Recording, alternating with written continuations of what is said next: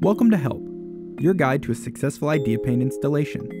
In addition to this video, please review the detailed instructions included in your kit. IdeaPaint is a single-coat, roller-applied whiteboard paint that transforms virtually anything you can paint into a limitless dry erase surface. IdeaPaint is used around the globe to create innovative spaces that boost creativity, collaboration, and learning. Before we can start painting, we need to prepare our surface.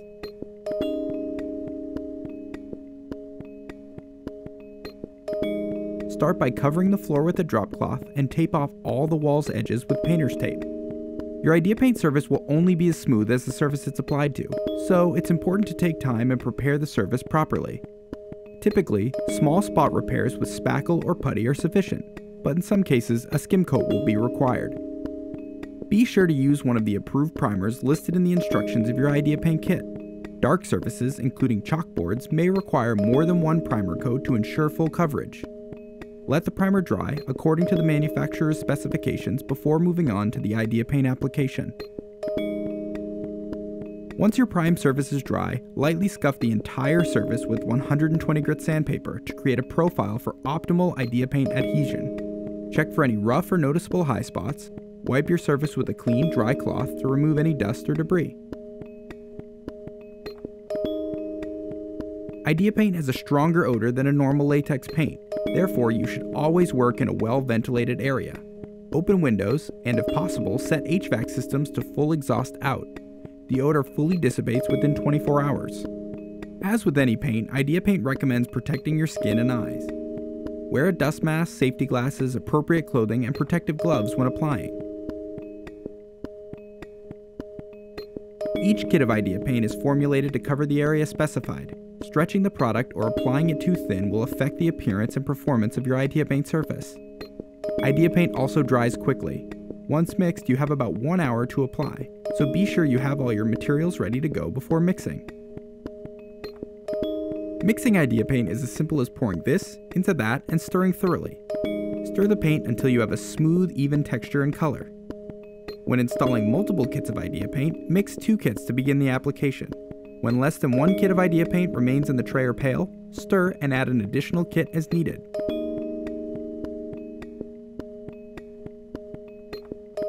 Work continuously across the wall, painting full top to bottom 2 to 3 foot wide sections.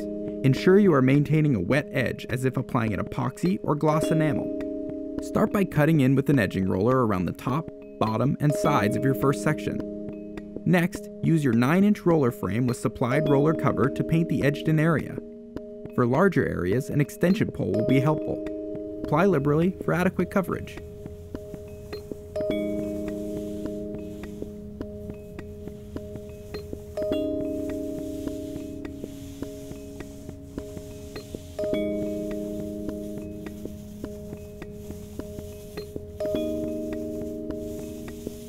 After rolling a section for coverage, back-roll the section for smoothness and consistency.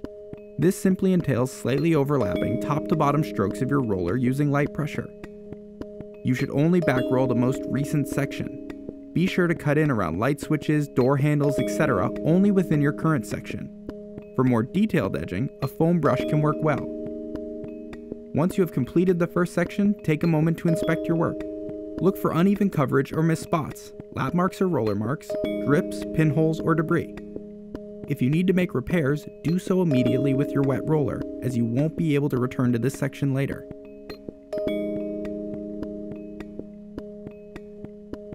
Once you're comfortable with your first section, go ahead and cut in your next 2 to 3 foot area. Using your wet edge, overlap the first section to ensure even coverage and feather any roller marks. Remember to only backroll the section you are now working in.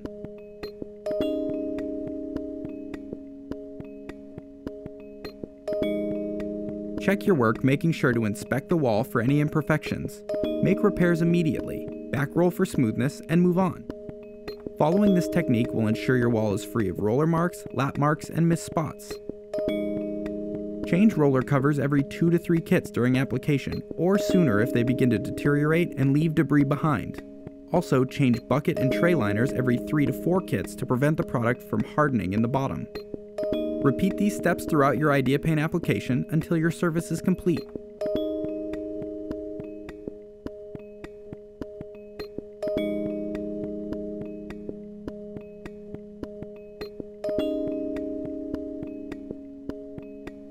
Ideally, the tape should be removed while the surface is still wet.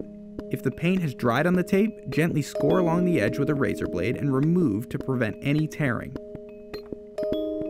IdeaPaint will usually be dry to the touch in a couple of hours. Use denatured alcohol or mineral spirits to clean up any drips or spills while the product is still wet. Hang the wet paint sign included in your kit next to your IdeaPaint surface and write in the date it will be ready for use. IdeaPaint takes 7 days to cure, so be sure not to write on your new IdeaPaint wall before it's ready. For more information on IdeaPaint, including creative uses and technical specifications, visit IdeaPaint.com.